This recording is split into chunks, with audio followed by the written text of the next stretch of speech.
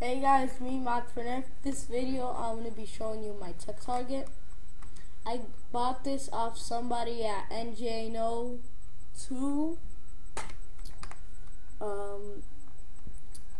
When I bought it, only had another spring edition and air shifter removal. I'm working on a cpvc breech for it, but besides the cpvc breech, I added a stronger catch spring and I gave it a 1/4 inch more draw. Though I did it for the 1/4 inch more draw is, if you see the plunger head on one of these, it has about a 1/4 inch piece of plastic that's not really necessary, so I just cut it off with my Dremel, and yeah, now I have a 1/4 inch extra draw. I will be putting another stronger spring in this, because right now I have 2 springs in it. I think it's a long shot frontman spring and the stock spring.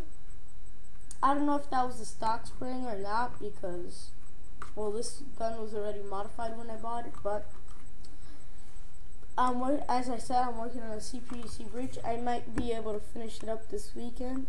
It will be slide out just like that, and then you just push back in.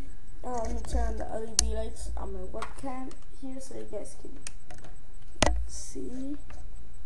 But there is a half cpvc coupler. Wait, that's not it.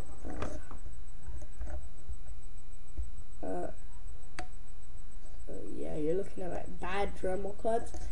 Right there. There. You see that white piece, that white ring?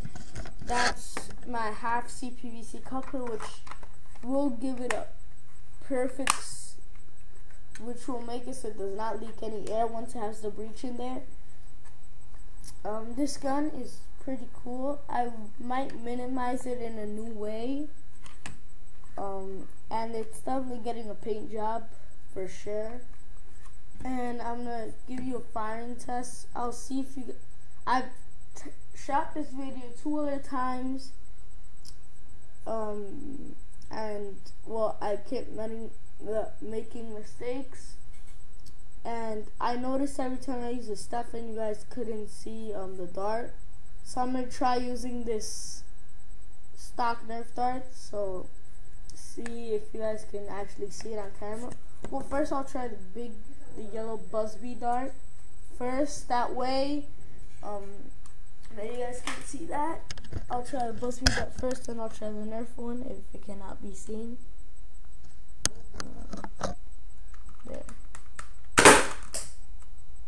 Yeah, no, you didn't see that. Let me load the Nerf dart, the orange Nerf suction cup dart. See if you guys are gonna see that.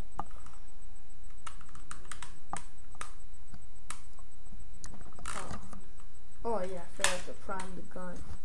There we go. Yeah, you guys could see it ejecting out of the barrel, but you didn't actually see the dart. So that was my work in progress lock and load for you guys. And I will make a video once it's completely done with the paint job. So see you guys next.